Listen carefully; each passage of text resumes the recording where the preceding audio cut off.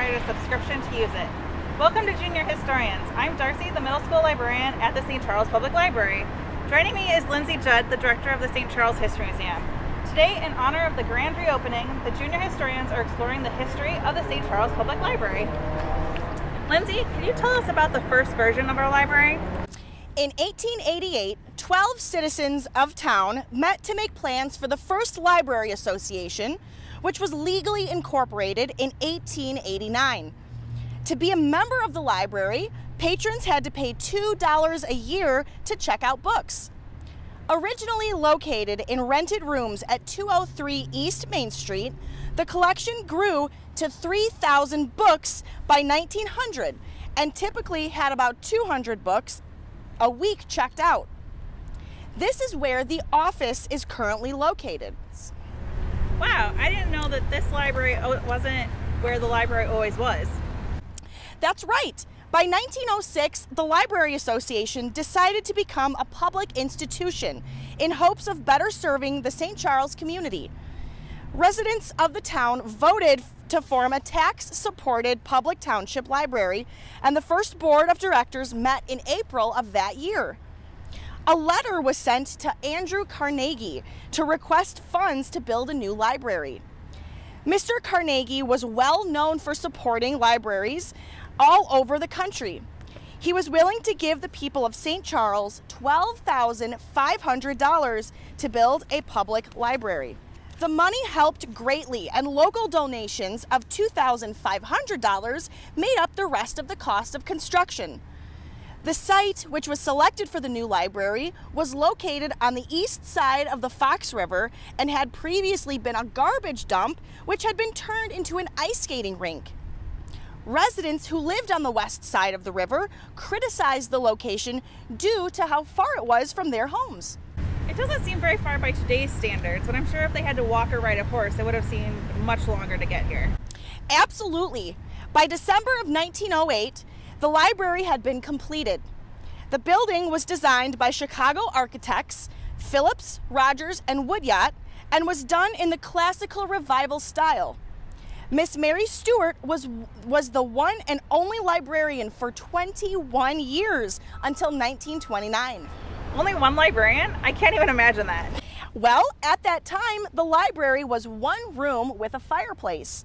It had a basement, and a hall was built upstairs with a washroom and a small kitchen to be used as a meeting space for community groups. So the librarian didn't have a huge area to cover like we do now. In 1933, the library underwent its first renovation, during which the basement was updated to become a children's room. The room was paneled in pine, and child-friendly tables, chairs, and shelves were constructed. Oh, that's where our staff lounge is located now. What else happened to the building since then? The town had grown from about 5,000 residents in 1908 to 16,000 residents in 1960. So, in 1962, a referendum was passed to use $255,000 in building bonds to add an addition to the library, which opened 2 years later in 1964. The expansion added an additional 7,640 square feet to the main floor and a basement area of 3,950 square feet. The new main floor had all of the library's service desks and all of its collections, which was about 50,000 books. It also provided seating for 90 people throughout the space. The original Carnegie building was then used for office and storage space. If the children's portion of the library was housed on the same floor as the adult collections, when did the youth department move downstairs? The next renovation project happened in 1973, and the children's department was moved into a newly remodeled lower level at that time. A few years later, in 1977, the parking lot expanded by closing off Walnut Avenue between 5th and 6th Avenue. It was part of a joint agreement between the library and St. Mark's Lutheran Church. At this time, the library board asked the voters to change the library from a township library to a district library. This means that the library did not depend on a portion of the city taxes, but was able to operate independently from the city. I remember our library went through another change in the 1980s. That's right. By 1986, the city's population was over 28,000 people. The library board again asked voters for approval to use nearly $3 million in building bonds and to increase the library's operating tax. The referendum was approved, and in the following year, an additional 35,000 square feet were unveiled to the public. The mezzanine helped to create the extra space. The newly expanded space could hold over 240,000 items and could seat 300 people. At the same time, the original Carnegie Building and the 1964 building were being remodeled. The Carnegie renovation, funded by a donation from the Delora A. and Lester J. Norris Foundation, was completed in 1989 and allowed the historic building to hold the business, local history, and genealogy collections. Were there any other major renovations or expansion projects in the library between 1990 and 2020? Well, the plans for this renovation project started a few years ago in 2018. Actual construction didn't begin until 2020. So even though construction took a little over a year, assessing the amount of storage needed on the land available, then drafting blueprints took much longer. Library staff and the public were able to contribute ideas on what the space should be.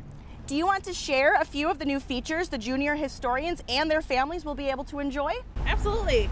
So beyond having a lot more space and a natural light throughout the entire building, the library will be home to the STC Creative, which is our new maker lab, an updated computer lab, more study rooms and programming rooms, a snack stop on every floor for people to eat their food and snacks, the loft in the second floor specifically for high schoolers, there's study booths down in the youth services specifically for elementary and middle schoolers. There's tons of display space. In the youth services, we'll also have an interactive light wall. There's more computers for general use throughout the building, and an elevator which goes to all 3 floors. And then of course we have an outdoor terraced garden that you can hang out throughout the year with beautiful hanging lights. Then we can do story times and programs in there. And then my favorite part, having all of the community come back into the building so I can talk to them and greet them and interact with them. That sounds absolutely wonderful. How exciting. I can't wait for everyone to see it. Lindsay, thanks for sharing the history of the library with us. Where can our junior historians learn more? For more information about the history of St. Charles and the library, click the link in the descriptions below to explore the St. Charles History Museum's and Library's website. Awesome, thank you. Now join us as we head back to the St. Charles History Museum as we head inside to explore.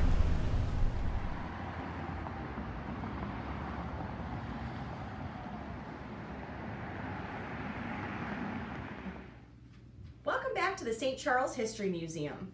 Here from our archives, we have some photographs and items that relate to the history of the St. Charles Public Library. This photograph shows the original building, which is still standing today, that was funded by Andrew Carnegie. We have an interior photo of that same building, which is also still standing. And if you see over here, there's a grandfather clock. This clock is still inside the Carnegie part of the library. We also have this throwback photo from the 1990s, which shows the Youth Services Department. So you can see, I remember when I was a kid, this mural was still up. When the library opens back up, be sure to check that out because it is a lot different than it looked 20 years ago. Also from our archives is a library card from 1984. We also have a Baby's First library card from the late 90s, early 2000s. Be sure to visit the St. Charles History Museum to pick up your grab-and-go kit that relates to the St. Charles Public Library's history through the end of July while supplies last.